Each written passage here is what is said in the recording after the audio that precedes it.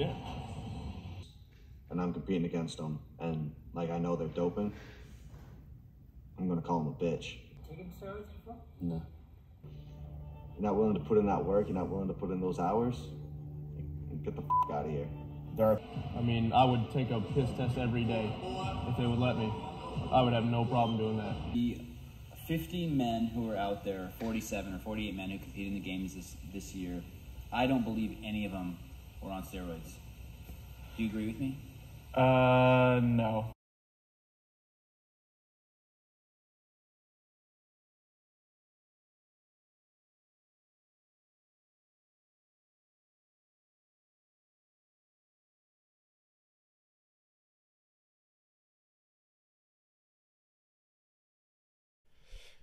Hi. So the topic at hand is, I'm just going to hold this thing, CrossFit and steroids. And the reason that I'm talking about it is I put out an Instagram AMA, the Ask Me Anything. And the Ask Me Anything was a hit, with the question being, how many CrossFit Games athletes do you think are on PEDs? My response, we'll talk about later. However, I kind of popped off on it, and I got a lot of feedback. I had the posts because I kept going because people wanted to know more. I had a lot of shares, more than anything I'd ever had. And the feedback that I was getting from people, which I'm not going to name their names or anything, was either supportive, or I don't know why more people don't talk about it, or I didn't know that, or how do you know so much about that, or are you on them? All of which I'm going to try to cover in this video. So, why was it all at once? And it's because within the space, I'm sure you should know that tight-knit community where everyone's all super supportive and anything that's negative can't be talked about. And steroids are something where everyone has this super bad opinion of them, and they're not bad. I know that they're used to help gentlemen in their 40s and 50s, and they get to be more like 20-year-olds again, and that's a great thing. They might have had really hard lives, and maybe they're just not optimally functioning as a male anymore, and they needed some help. Now, there are also people who are in their 20s who need that, and I knew somebody in high school who needed some help from the doctor, some exogenous help, and that individual was shorter, less muscular, not developing, and all those things helped him do it. So there are good things that come from it, and they're not all bad. And it's very much a media portrayed deal where it's like, hey, this stuff is bad. It's going to kill you and you're going to die early. And if you do it one time, you're going to rage kill somebody. And it's not really how it works from what I've seen. So I have seen it. I know people who have done them, and I know both the older, the younger, and the athlete who have done them. And I've been in the space for so long where the first exposure to somebody who did them was 18, 17, and at that point in time, hey, Andrew, you want some? I said no. And you know why I said no? Because they're fucking scary, and the media worked that to that extent. They say, hey, they're going to do this, they're going to do that, and I know with my personality being as addictive as you can imagine, like, look at this place. This is the gym that was molded through my obsession with exercise, and through my obsession with exercise, you look at a caffeine addiction, and you look at how I've avoided hard drugs. Like, I won't touch cocaine or ecstasy or any of that because I'm afraid I might like it too much. And if I like it too much, then it's just never going to go anywhere. Like caffeine, try to get rid of it for a bit because, there's bad positives and negatives of having too much caffeine. I'm like, all right, let's see if I can get off of it. And I couldn't get off of it, so stayed on it. Did I touch steroids? Have I touched steroids? No, because they're scary, and I don't want to try to come off of them. I don't think I will, because from what I've seen from the people who have done them, it's super duper cool when they do it right. Like the doctor prescribed in their 40s and their 50s, and that guy who I talked about from high school, they are all healthy as can be. They're getting their blood work done regularly. They have the doctors prescribing what they should be doing, and they have like the oversight of it. And then I've also seen individuals who do it themselves, and they're doing it healthfully. But then the individuals who I saw when I was in like the 17, 18, and periodically within the space that is CrossFit who I've seen do it, there are the drawbacks that come from the addiction, and they are an abusive substance. So like caffeine, You can ask any of my buddies, like, hey, and this guy can't touch cocaine because, so they don't touch steroids either. So there's your answer to that one. I also haven't spoken about them all that much, and I know so much about them. It comes from the pandemic, from COVID. So when COVID struck and I sold my stake in the gym, I had a lot of free time, and it was about time where I kind of dove into it, because it's not something where you can just click on a YouTube video, and on the YouTube video it's going to say, this is who takes steroids, and this is how they get away from it, and CrossFit and steroids. And because no one wants to talk about it from what I already spoke of, which was, it's not status quo. It's like, don't touch that. You don't want to touch that because you're going to get in trouble. And I don't care if I get in trouble anymore. Get me in trouble. I want to get in trouble. I tell everybody, tell the world, this is how it works. So when I was in COVID, I kind of like dove, and they say that here's the dark web, and it's really hard to find this stuff because it's so buried by the media and it's going to kill you, that I also already spoke of, that it's underneath all of the top headlines, and you can find stuff, a lot of stuff. And there are a couple of people who are super informative in YouTube, but they're not CrossFitters, they're bodybuilders. And I don't know if you know who Derek, the More Plates, More Dates guy, or Greg Doucette, and in their earlier days, they spoke a lot about it and how it works, and they're very informative, and a lot of what they speak of, they speak at like a 101 level, as if you were going to take a college course. You can also find in the literature. It's all kind of through the bodybuilding world. So William Lewin wrote a book just called Anabolics, and it's got an 11th edition to it. You can't buy it anymore. I believe he wrote it in the 90s, and it stretched out towards the middle thousands. And I've read the book. There's a PDF of it. If you want it, you can go find it on the internet. Look up Anabolics by William Lewin. And it's like a 200-page 11th edition book that'll go into the ins and outs of all of this stuff. Throughout all of this stuff, William Lewin found out a lot of his information from a guy who he met in prison, and his name is escaping me, but this guy whom he met in prison was in California, would bounce back and forth from Mexico, and he would be a drug cartel, steroid drug cartel.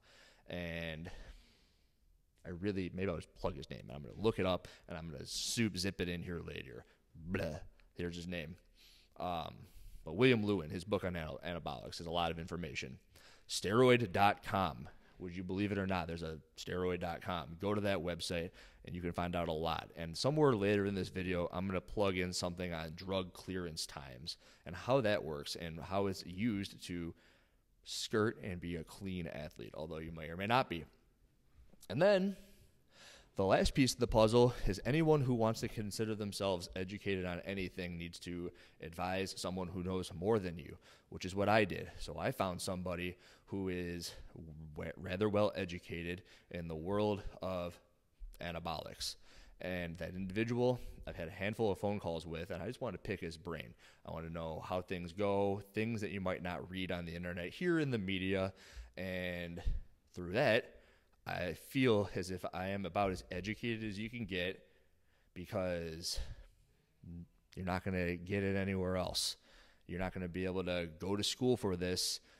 You're not going to learn this even at the doctorate level, because you don't prescribe them. I mean, people don't do trenbolone, and it's something that I just said that word, and you might have any idea what it is.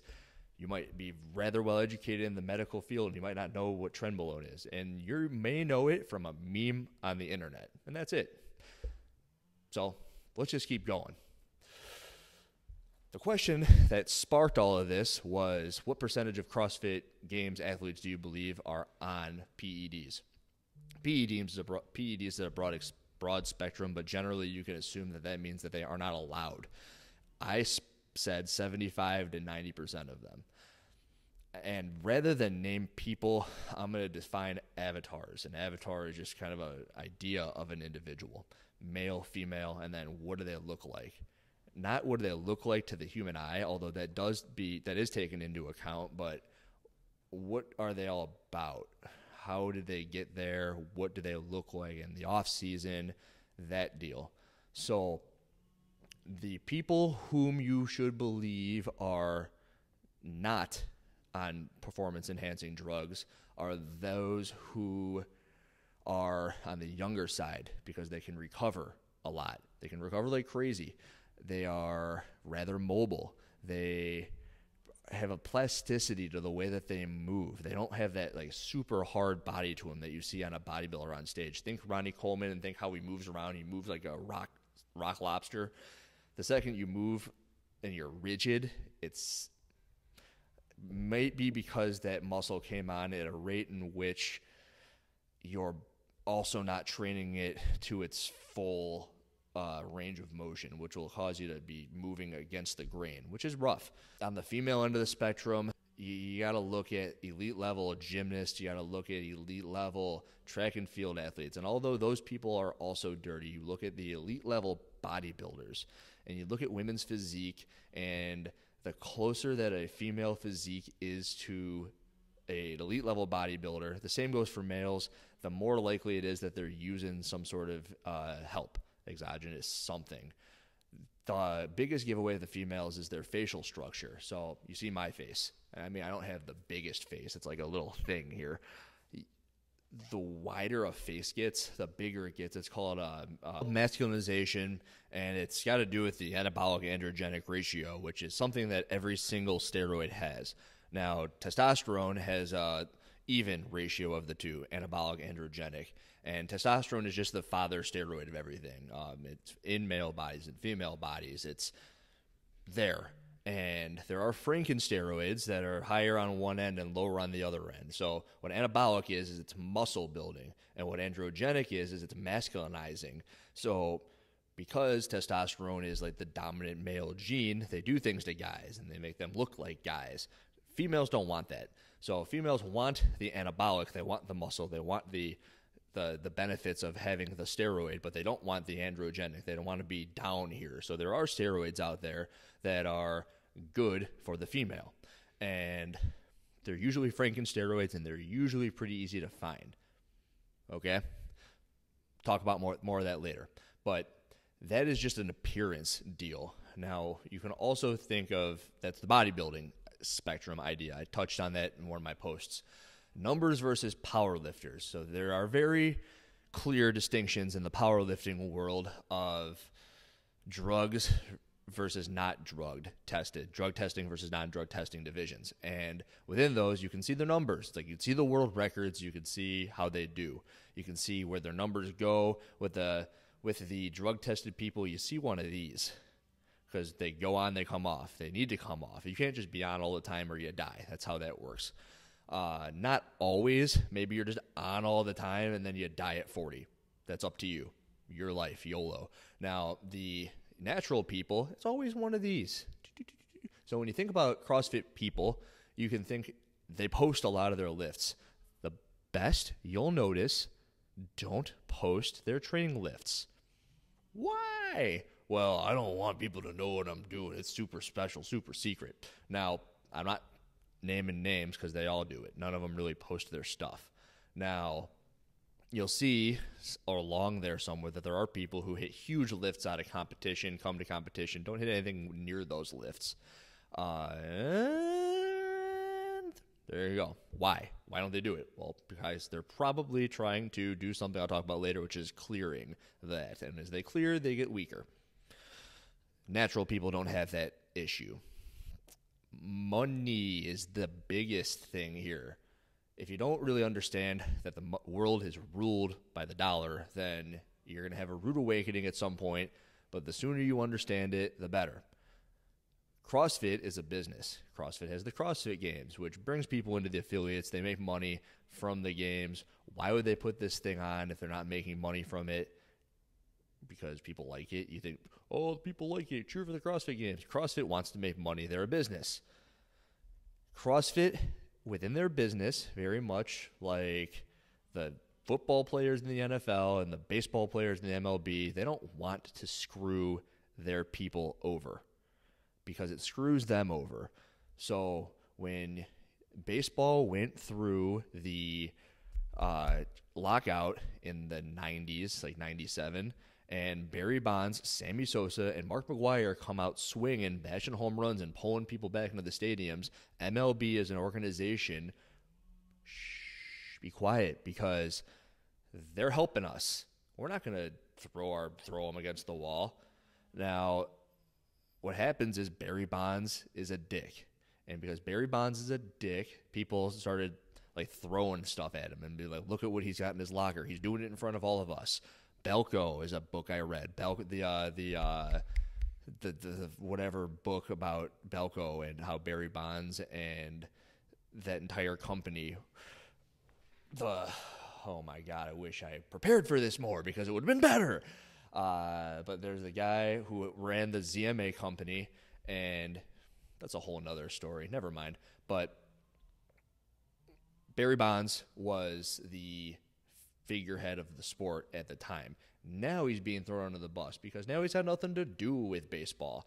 And he already got them their money. Lance Armstrong is very similar in cycling. How many of you watched anything to do with cycling until Lance Armstrong and his Live Strong bracelets and his cancer support were the big thing?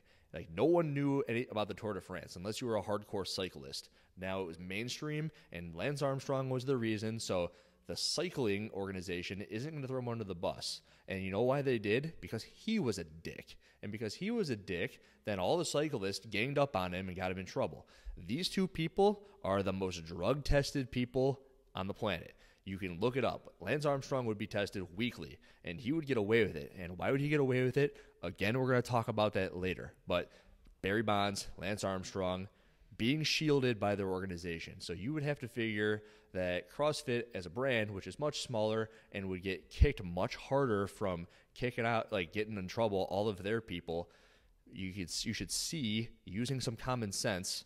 And don't just say, Andrew, you're a hater, because that's just like the off-the-cuff thing that people want to say.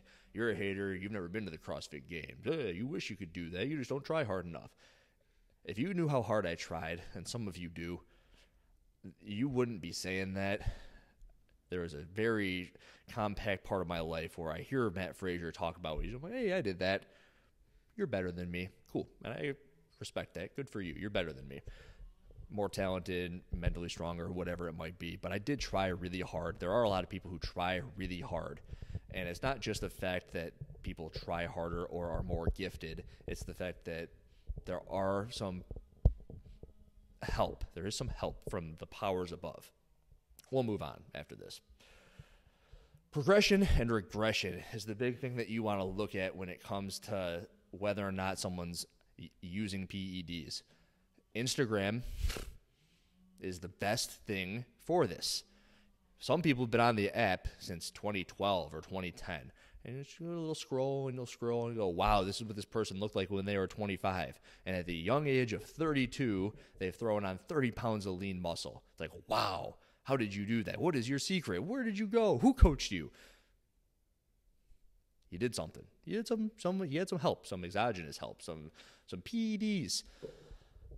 Usually, I'm not gonna say I'm right 100% of the time, but I'm gonna say that I'm 99% of the time right. Where you can just like, oh, this is what you looked like at the age of 22. This is what you looked like at the age of 30. Now, sometimes you have people, you can look at them usually when they're in their teenage years, 16, 17, 18. You can see what they're working with. You can see, this is what you look like here in this chunk of time, maybe 2 years later, this chunk of time. And if it's like a gradual build to a point, you got it. You're good. Now, it's very and almost incredibly rare to impossible that you're going to see somebody who in their mid to upper 20s is just turning into a god. Almost impossible. You don't know any. There is a test done with height muscle mass ratios given out and like the likelihood that you were then on steroids. And it was something along the lines of if you are a 5'9" male and you weigh 200 to 205 pounds, then the likelihood that you are a natural person when you have a body fat at this level is extremely low. Body fat was something around 10%. So if you're 5'9", 205, and you had 10% body fat, unlikely. Super unlikely. So you parlay that with the images that you see the people getting to this level all of a sudden, and all of a sudden you go, progression, regression. And I say regression because a lot of the times, like I said, you don't want to die. So you'll peak to a point and then you'll come down. And it's not intracellular water, but it does help that some people have more water in them, some people have less. It's got a lot to do with the fact that they no longer have the high levels of whatever in their body, so they regulate a little bit. Sometimes they'll dip below. Sometimes they'll look like this is a natural person, and then they'll get way up here, and then they'll dip below because your body wants to find hormonal, like, neutral. They want to find it. It's what your body does. It's how it operates. You drink too much water, you pee. You have too much salt, you got to get rid of it. Dehydrated. So it happens the same way with steroids. Performance at competition suffering is the biggest clear as day deal here, because the way CrossFit works is you're in your gym. You're in your gym, you do the open, this year you do the online qualifier, and then you go to the games. You'll see athletes who will be very good, and then where the hell did you go? And it's because when you go somewhere, there's a good chance that you might be drug tested. So if you are afraid of that, you get rid of the drugs. We'll talk about that.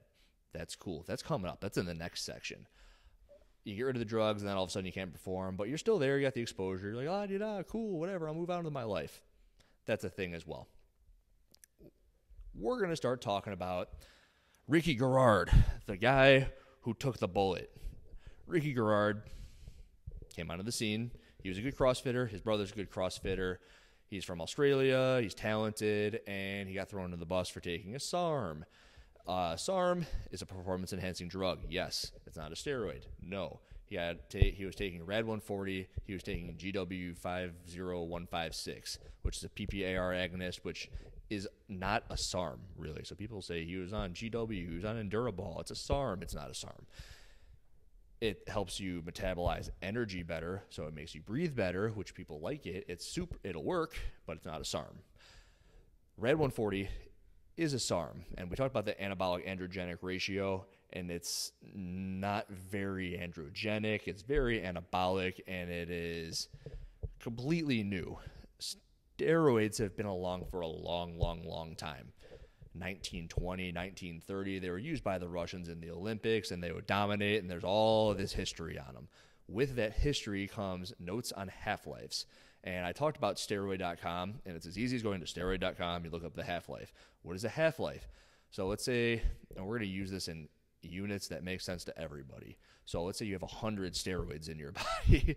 You have 100 in your body. Now let's say this steroid has a half-life of 1 week. So after 1 week, you're going to have 50 units of steroid in your body. And then in another week, you're going to have 25 units of steroid in your body. And in another week, you're going to have 12.5 units of steroid in your body. So it's just like going down. Half-life. It goes down half a week. Now, not every single one has a 1 week. Some have a 1 day. So let's say you had 100 units of steroid in your body. 1 day later, it would be 50. The next day, it would be 25. The next day later, it would be 12.5. That's how half-lives work. Now, the ones that you'll want to take if you're trying to pass a drug test are the ones with very short half-lives. And you know what you do? Let's say, hey, I'm competing in the CrossFit Games, and I'm going to do that in June. So through December, January, February, you're taking some of the short half-life. You stop taking it in February, and by the time the games roll around, you're good to go. Now, this is the Franken steroids. I told you about those, the ones with like the skewed anabolic androgenic ratios, because females don't want to look like dudes. Dudes might want the benefits of having Franken steroids. Franken steroids will do something for you that the non-Franken steroids won't. And this is something I've never heard. I made up Franken steroids. Now, testosterone isn't a Franken steroid. There are half-lives associated with testosterone, but that's not because they're made up. It's because they're utilized by pharmaceutical companies for those people I spoke of that are in their 40s and 50s. So if you're 40 and you are a guy and you want to be a healthy young male type guy, then you'll use something with a long half-life. So you don't have to stick a needle in your butt every day. Maybe you do it once a week. Sometimes you can do it every 2 weeks, but it becomes less of an impact on your life. So the names of those are anenthate, cypionate, those are the longer ones. Then there's a propionate, and then there's an acetate. The acetate ester is almost water, so it doesn't really do much. What that does is imagine that you're a testosterone, you're flowing around in the blood, and then you've got to like shed skin. And when you add the esters, you're like a snake. You want to disappear as a testosterone to get out of your body and become used, then you become a shorter half-life testosterone.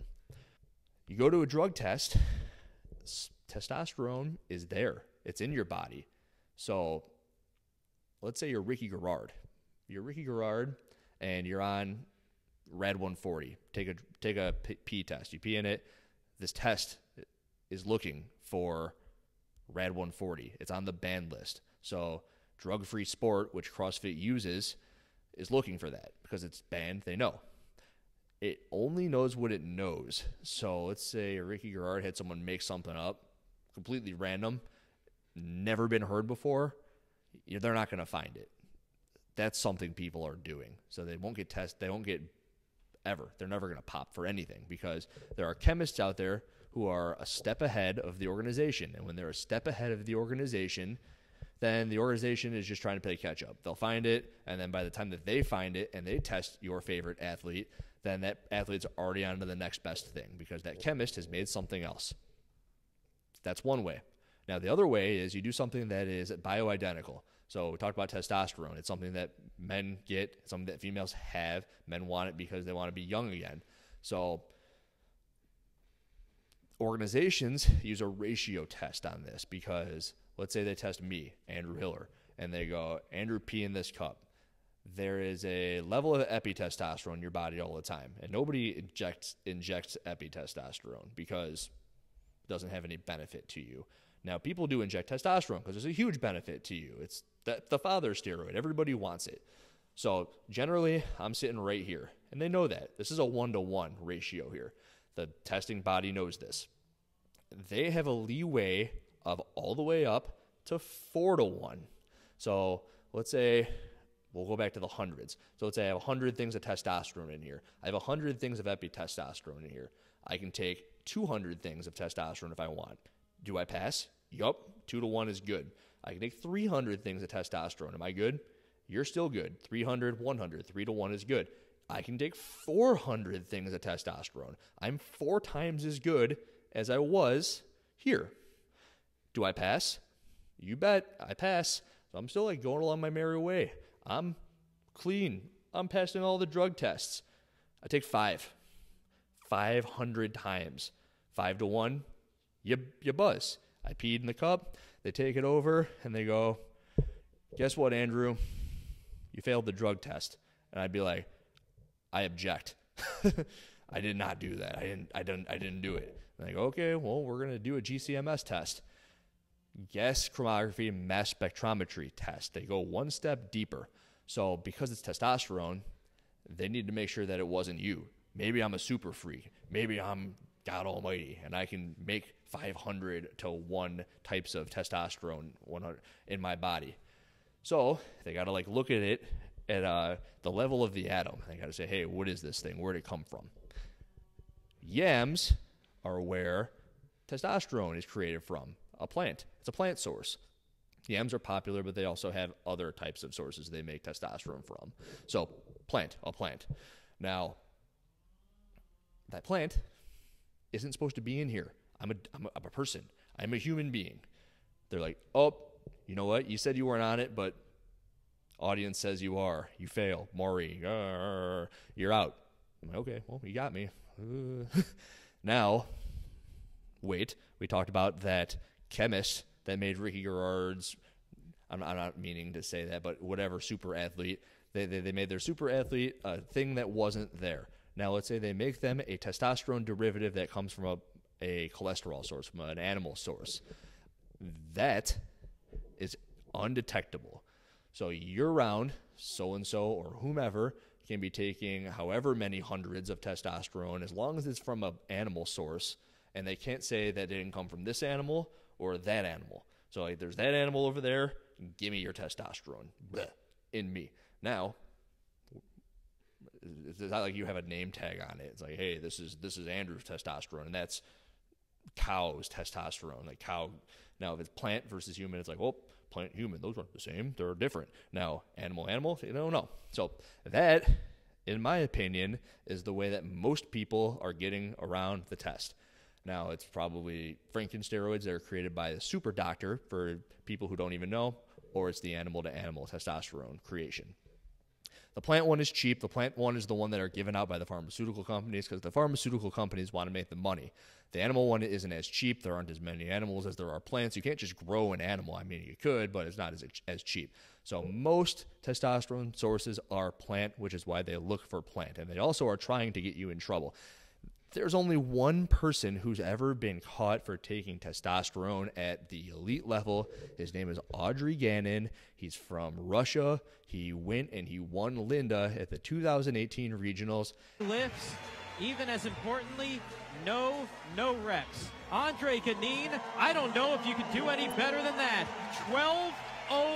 12:08 to take the event with ease. And he's the only person who got caught using testosterone cypionate, which is a long-ester testosterone. Now, you are fucking kidding me if you're going to tell me that he's the only dude at the level that is taking some sort of testosterone. When you look at the world, you can walk into a gym anywhere, and you better damn well bet that there are... I don't know if there's 100 dudes in the weight room, then maybe 10 of them are using it. So they're just doing it recreationally. Now imagine if they had the ability to make some money doing it. This might be me being, pessimistic. But I just feel as if I have a pretty good feel for it. Now if there's 10, 20 dudes doing it, then there are also 3 to 5 females doing it. Because females can also do the whole animal testosterone versus clearance time deal. And think of the best looking girl that you know, who you've known your whole life, and they work out a bunch. Now imagine the elite CrossFit people, and they look like damn gods. It's not just by the chance that this happens. I got going. All right. The last thing that you want to talk about is growth hormone. It's produced while you're sleeping. If you don't sleep, you don't produce growth hormone. So they say you need 8 hours a night, you want to look young, blah, blah, blah, blah, blah. All of the actors and actresses in Hollywood are taking it because it's expensive. So because it's expensive, really the only people who have access to it are the people who are making a bunch of money when they're doing the sport. It's also bioidentical, which means that it's hard to find. It's also got a very short half-life, which makes it even harder to find. The test is very expensive, which makes it unreasonable to even try to find it. So let's say you have a field of 80 people at the CrossFit Games and the test for growth hormone is $2,000 per person to do it. Now all of a sudden you're looking at spending $16,000 to test for growth hormone when all they had to do to make sure that they couldn't get caught was stop taking it a couple days before. Then you're really looking at something where it's not worth CrossFit's time to even test for it. And to go a step further, let's say that they do find someone taking testosterone. Let's say it's the figurehead of the sport who's been in the limelight for ever so many years. And you're like, oh, they got him getting growth hormone. Oh, we don't want to talk about it. We're not going to brush under the rug. And we can do that because we have our own governing body, that being drug-free sport. We're not using WADA. We're not using USADA to say, hey, this is everything that we found. And there you go. There's a little bit of something, and I'm sure that I can go on forever and ever about all of this. The deal with it is I've done a lot of research. It's been hard, and I think that people need to know some of this stuff. It should be clear as day, really. Once you know the amount of stuff that I know about performance-enhancing drugs, and once you take the wool off of your eyes and you say, why wouldn't this be a thing? And you stop thinking so optimistically of a lot of things, it becomes pretty clear. I can say I've probably put hundreds, if not 1,000 or so hours of research into this, just reading articles and studies, the studies that'll say things along the lines of what I told you, which is the units you can take and still pass a drug test. And hey, here's a study of 20 guys out there, and they're all going to take 300 milligrams of testosterone and enthate a week, and they're going to then take a drug test in 3 weeks, and they're all going to be on it, and when of those 20 people, 18 of them pass, and they are all injecting testosterone, but they passed the test that CrossFitters are put through, and they're literally putting needles in their butts that morning, and they're still passing. You read that stuff, and you go, all right, shoot. So I hope that this opens a couple eyes, and I can even link that study in here if you want to read it. I don't know. Comment. Do you want to hear more? Do you want to know more? Hopefully I've just presented well in a way that you can think about it. I got nothing else. Andrew Hiller. Bye.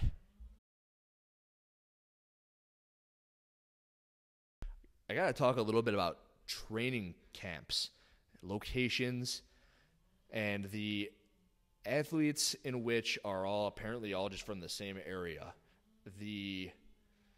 There are those people who do accident assessments, and through their accident assessments say, what's the likelihood of this and what's the likelihood of that? And the odds are so astronomically small.